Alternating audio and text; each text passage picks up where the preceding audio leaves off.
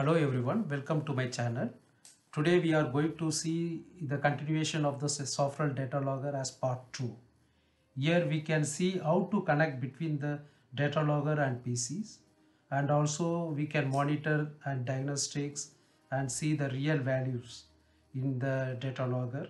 Before connecting the Datalogger, make sure that you power on the Datalogger and the LED in the Datalogger is blinking, and after that double click the connect button on the right side of the corner, and it will open one pop-up called connection to the Datalogger, and here you have connection for access code, and also you can see that via connection through Bluetooth.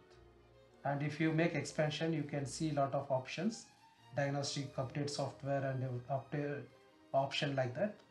Double click the diagnostic option and it will open this page called configuration update. Here it will search the Datalogger is available or not. Okay. And if it is available, then you can see in the devices of the selected type. If it is differ, it will show you different devices of a different type. Just wait for few seconds because sometimes it will take some time.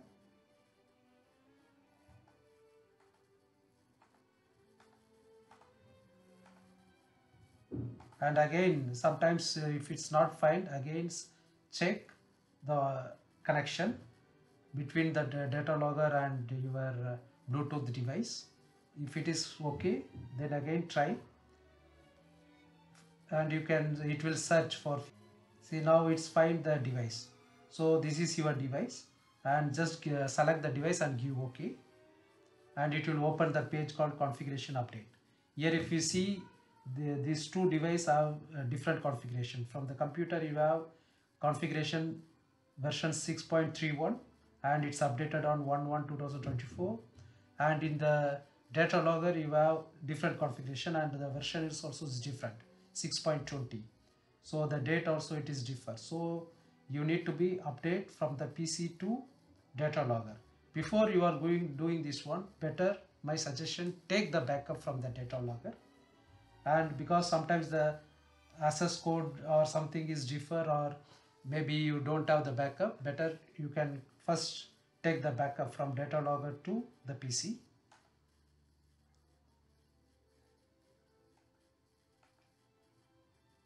Okay, after you give OK, then it will take the backup immediately. Then you can see the backup, maybe if you have something conflicts or not. Otherwise again go to your configuration update and search the Datalogger,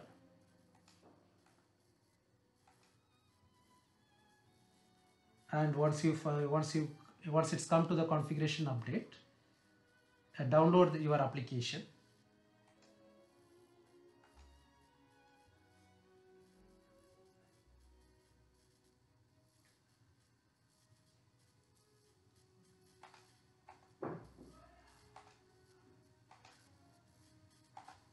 See, after you you download the application, you can go inside the tab and you can find all the current values. Example, we already have the 4 DIs, and you can see the first one it's configured as a pulse, so you can see some pulse value, and in the analog you already configured for analog 1 and analog 2. Okay, for the first one already there is value, it's coming, that's 4 milliamps, and for the AI2 currently it's not connected, so you can see that there is no values. It's like showing that sensor fault. And in the installation you can see this page, and the downside you see the reception level. If you click, you can see what exactly you connected. Like example, if you have SIM card, it's connected, you can see the signals. And if you go for data point, you can see all the parameter it's configured in your Datalogger. Example, data point 001, it's DA and everything. And now just I am monitoring the analog signal. See, currently it's having 4 milliamps. Now we are planning to increase the milliamps. See, now it's becoming 8 milliamps. So you have 8 milliamps and the value is 21. So yeah, just this is for testing purpose, so we increase the milliamps to test the signal whether it is okay or not.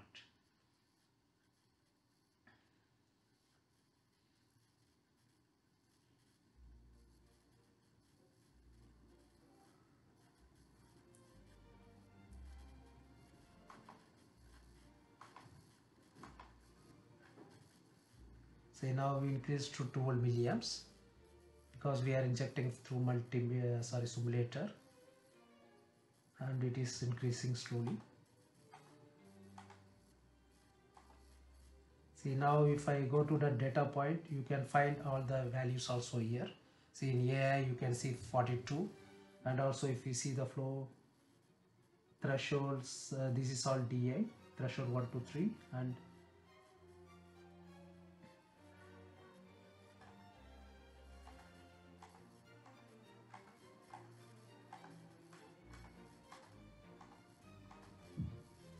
okay, here if you see you can find all the values what you configured in the data points. You can see all the values also. If you see daily volumes, you have 36, and if you go minimum daily flow, it's 0, and maximum flow is 39. And also you can find the signal strengths, example reception level, it's showing 99. And also SCADA configuration counters, like how much time it's communicated to the SCADA system, it is showing 0. And energy consumptions, it is showing 1058. And remaining battery life, it's 3056 days, number of days. So this will be reduced based on your, if you connected your device with loop powered with this device, it will reduce very fast. But if you are not connected with the loop powered, and this data logger is used only for signaling without powered with third-party devices, then it will become at least 5 years and 10 years based on your battery life, which one you are using. And if you see the internal temperature, you can find here 22 degree, and number of communication sent per day, it's 12. So you can find all the details here.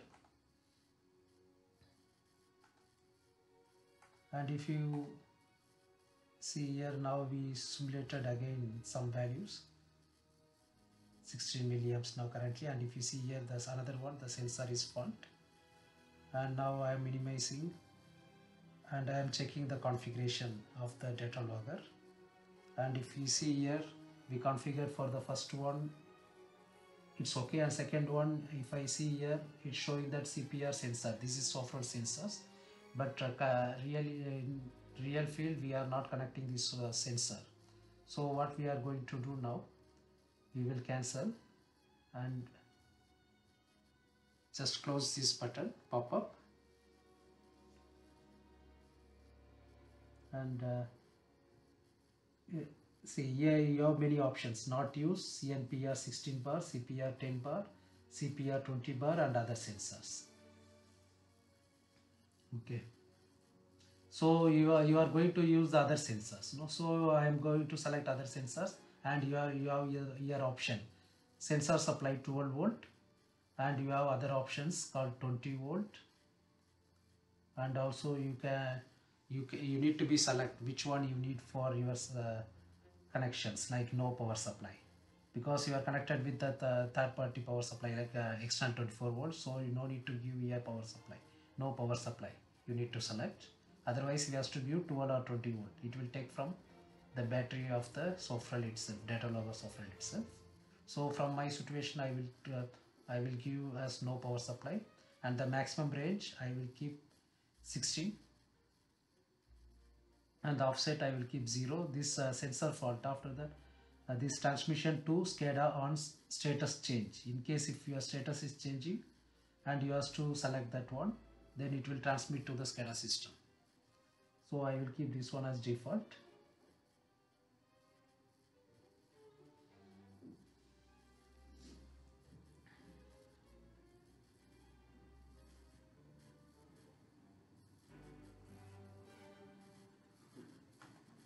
And give OK.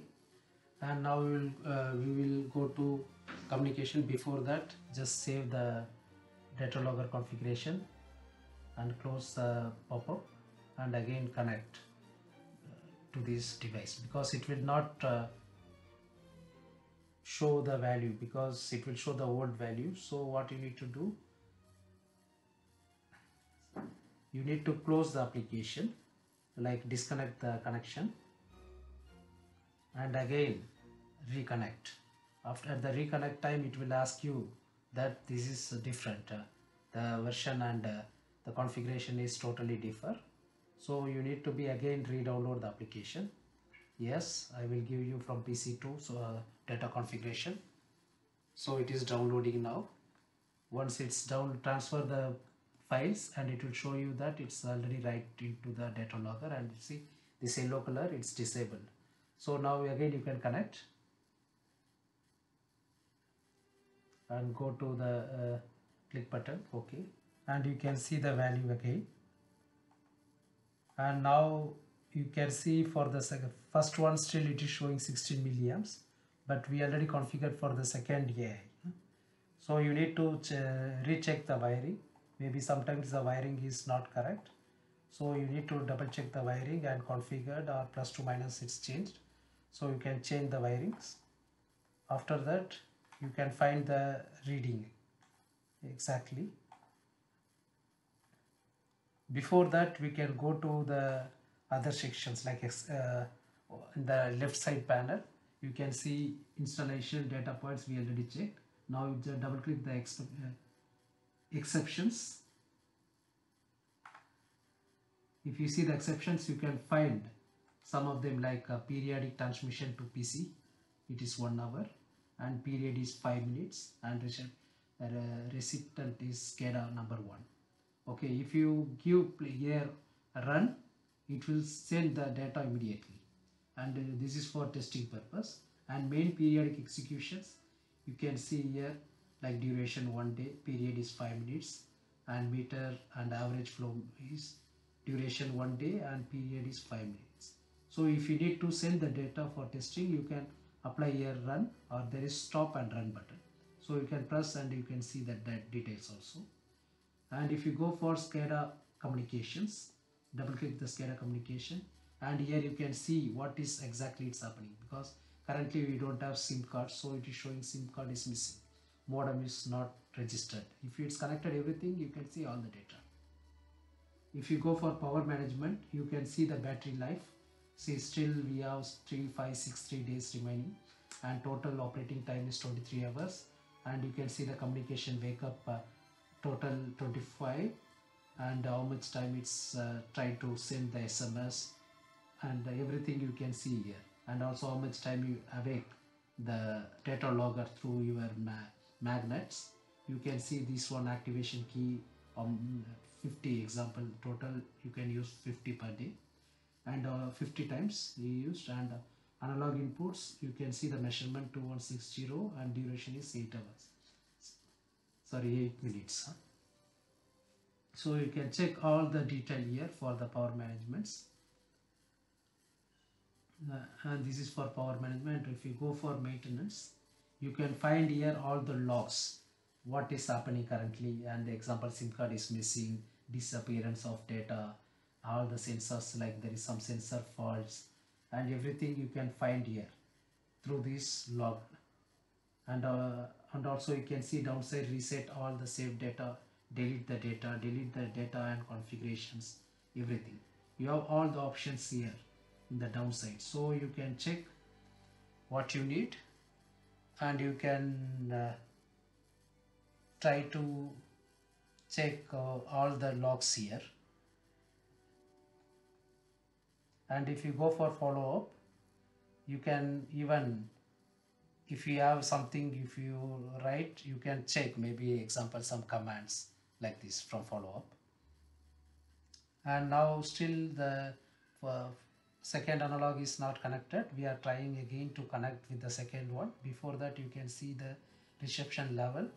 Now see here there is two options, immediate and delayed. So if you press that one, if you connected with SIM card, it will show you the signal strengths. And also for the mobile communication, currently you don't have mobile number, and if you enter some mobile number and if you test, it will send the SMS to that particular mobile. And if you see the inter RTU, if you connected between the two RTUs, like example the Sofrel Datalogger is connected with some RTUs, you can see the data here, like through the APN or with the site. And for the SCADA communication, at the last one, you can find the SCADA value. Before that, you can see the AI2. See, now it is currently 16 milliamps because we connected the signals, so it is showing you as 50 milliamps. And the first one we already removed and we connected with the second one. So you are seeing some values.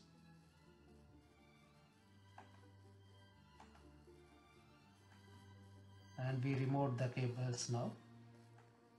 And see, you can see all the details in installations, and for the data points you can see all the data, and also for the communication you see now the SCADA communication test. You can make the test from here itself. If you make the test, it will show you the real value. Thank you for watching this video. If you like this video, kindly press the like button and subscribe to this channel, and also share to your network. Thank you.